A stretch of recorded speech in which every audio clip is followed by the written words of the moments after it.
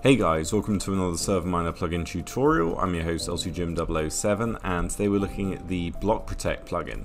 So this is a really awesome plugin that is very simple and lightweight, and it allows your players to protect certain blocks such as furnaces, hoppers and chests from people stealing from them, destroying them and using other tricks to get the stuff inside. So as an example, what I'm going to do is light this TNT, and there's a few different blocks around here. And if we have a look, you will see that all of them but one get destroyed. Now the reason for that is this one is locked, whereas the other ones were not. Now this block is also a locked block, and because I am the owner, I can obviously get inside it. Now the cool thing you can do is actually add friends and other people on the server to a list, which will allow them to get inside them. So what we need to do to lock it is pop down a chest or furnace or something like that, and then we want to hold shift and right click. Now I've set it up so that it is locked by default, but if you want to turn that off, we can do the /block prot command, and then we're going to go to settings. Now once we're here on the left, we've got the lock automatically, and you can see it's kind of glowing a little bit. That means it's on. So I'm going to turn that off for now, and then manage friends. So if there was anyone else on the server, what I could do is click their name here and add them as a friend, either universally or to a certain chest.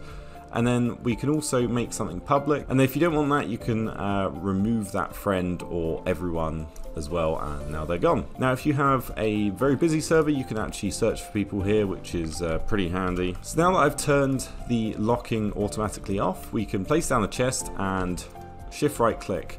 So now what we can do is, using this GUI, we can either go back or lock it. So let's go ahead and lock the chest, and then shift right click again, and we've got some settings. So let's go ahead and look at the redstone settings. This is just a toggle on and off, so you can click these to enable or disable them, and there's a disable and enable all button, very straightforward. Manage friends, so this is where you can locally manage friends for a certain block, so for this specific chest, and you could add everyone or just one person or two people. And then the block names, so this allows you to kind of keep track of them, so we're going to call this chest 1, and then we can hit back. So because I've done that and I've enabled piston protection, it will not allow me to move it using a piston or destroy it using a piston. Same for TNT and other redstone tricks. Now there's a few other commands. So if we do the Block Prot command and then go to statistics, let's go ahead and look at all of my blocks. So I've got 5 of them, and as you can see, each one of them says its coordinates, and 2 of them I've named. So I've got furnace 1 and then chest 1, which we just created. And that allows you to keep track of it. If you ever forget where it is, you can find the coordinates and go back there. Now there's only a couple other commands that you want to use. There is the reload command if you change anything in the config file, and then the update command if there was an update.